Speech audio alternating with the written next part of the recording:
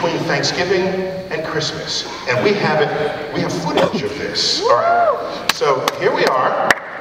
So the sun, this is a NASA image. The sun is inside this disk here. This black thing blots out the light of the sun because otherwise it would totally wash out the whole image. So we blot out the light of the sun, but still show you where the sun is. These are normal explosions that occur in the sun not every day, but often.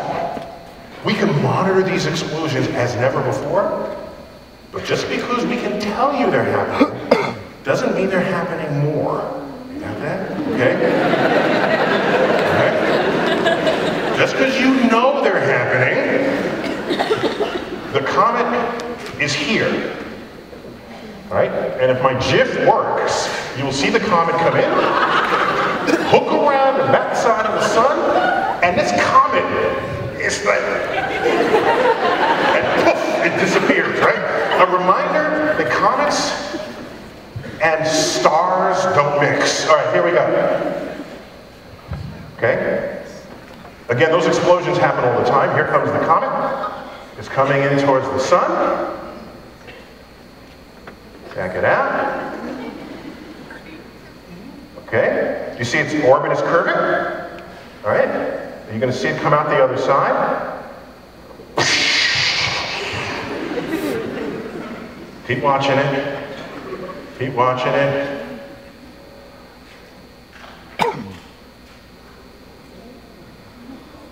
Oh. Sad from the comet. And the sun is like, yeah. It's like, oh, the sun. To be vindictive, that last quote. I gotta see that again, because that was cool. All right. You don't often get to see a comet die. Comets, it's a rough life as a comet. Can you guys see it from that angle? Curving around because it's in orbit. It's in a parabolic orbit. Comes out the other side. It's already been messed with. It's breaking apart. The sun is saying, yeah. Then it disappears entirely, and the sun says, oh yeah.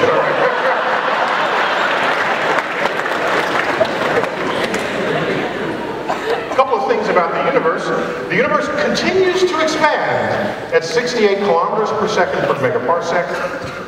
Get over it, okay? We're an expanding universe. This is a space-time diagram. So we start out small, and we've been growing.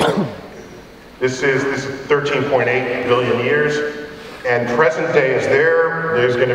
We're continuing to expand. So this is sort of our full understanding of the Big Bang is still happening. We have better data now and support even better data to talk about what happened in the earliest expansion period, right in there. You might have seen those news stories. It was the B-mode polarization of light moving through gravity waves. That was a measurement made confirming a long-held expectation for the early universe. So that's all still moving strong. And I got to talk about the Higgs boson, the God particle. This is cool. If you were going to be a particle, you want to be, right? You grant mass to other particles that go by. That's cool, okay? Grants mass. There's a friend of mine who has as his Twitter handle, the Science Comedian. He has more walk into a bar jokes, like a photon checks into a hotel. The reception desk said, do you have any luggage? No, I'm traveling light. Okay. He's got tons of those, right? A Higgs boson walks into a church. The priest says, sorry, we don't allow Higgs bosons in the church. Higgs boson said, but without me, you can't have mass.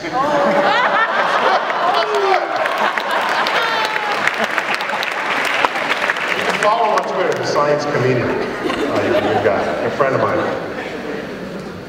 So they found this sucker, this particle. This is like the largest piece of hardware ever built. This is one little section of the Large Hadron Collider in Switzerland. Oh, by the way, we would have had this in the United States in the 1990s. The superconducting super collider was 3 times more powerful than this one in Switzerland.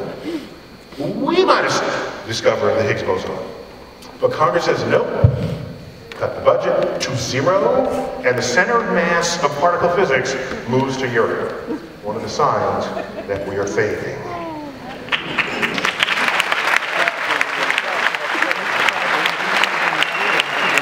I see you applauding because you agree that we're fading, not because we're fading. America's fading. Okay, just want to make sure. Just want to make sure.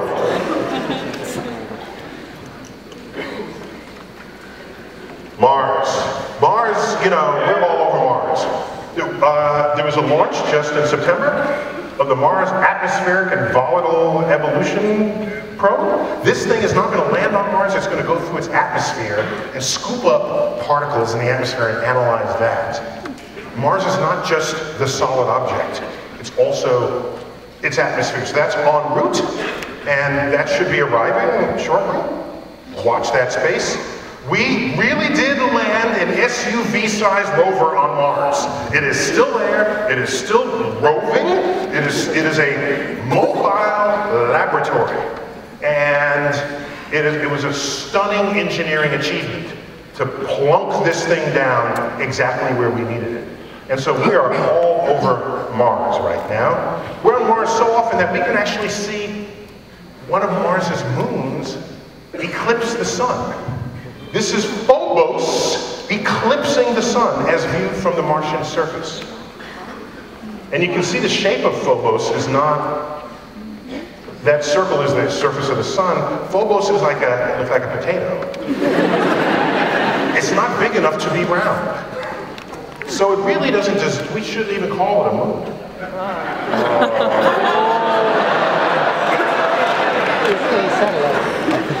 It's like 15 miles across, something like that. With Phobos and Deimos, one is like 12 miles, the other is, you know, a little bit more than that.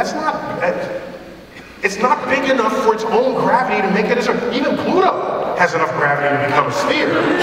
Pluto's looking at this and saying,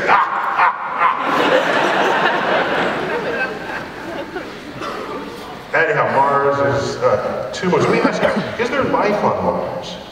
That's what we asked. Well, I have the first photo taken by the Curiosity rover, but NASA didn't release it. But I got connections. Me and NASA. And this one they would not release to the public, and I'm still trying to find out why, because it could be because it was desolate, you know? And they're worried that if there's nothing there,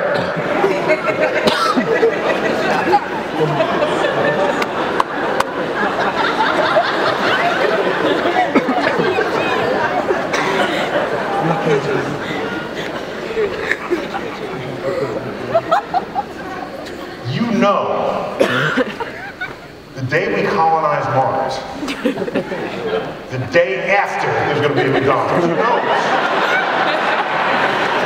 You know this, just so you know, okay? You know how many hamburgers they've sold? They've lost count. They don't even keep, I'm old enough to remember, there was a counter on the sign.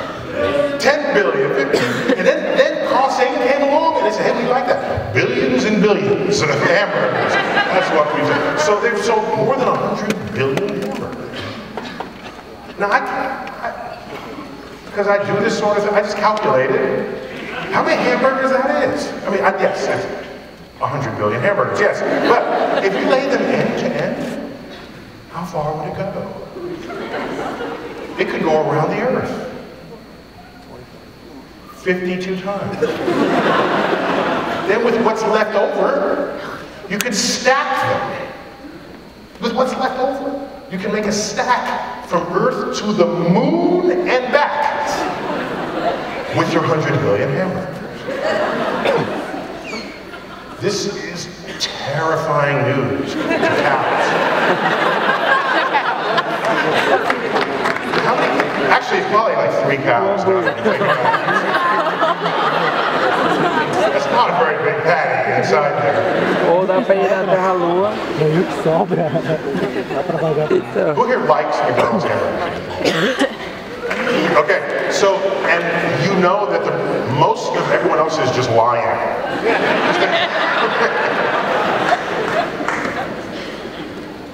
That's how they know. There's some people who want to go to Mars one way. Okay, I'm trying to figure out whether these people are crazy or not. I haven't. So, an entrepreneur wants to create a permanent human colony of 4 people, sending them one way. Kind of like Pilgrim style, you know? They figure if you go one way, you're going to be really resourceful on the other side. But I don't believe, I hope they succeed. I'm not trying to get in their way. I'm just trying to get real, all right?